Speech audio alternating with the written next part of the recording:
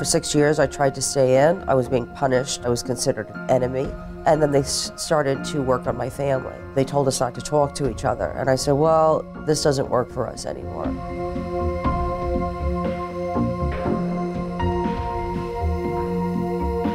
All the money we spent to try to hang on to my family, they've been owning me for all these years. Do you think he will ever leave the church? I hope so, because people who knew Tom before he was fully brainwashed say that he was a sweet and loving person, and he's turned into something else, something unrecognizable to people who have known him.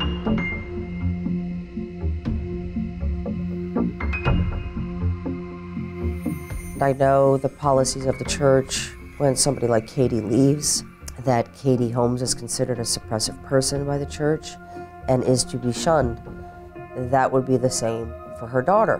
I would hate to see him continue to give up real relationships for something that is not good and that is not decent. What about John Travolta? Do you think that he is in it for life? Because a lot of people say he seems like he's waffling a little bit. He's not waffling. No. John loves Scientology, and John believes that Scientology is everything. Mm-hmm. He's a very sweet man. I don't think they're going anywhere.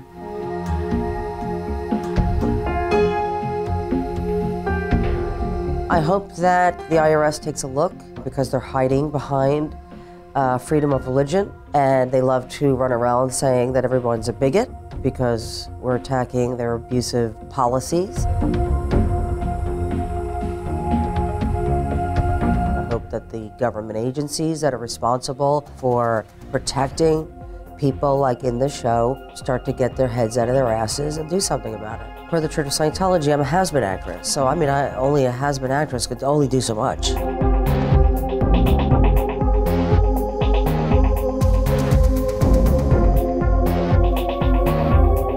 This is always the work that I've wanted to do, is to help people. So it is extremely fulfilling to feel that I'm doing something.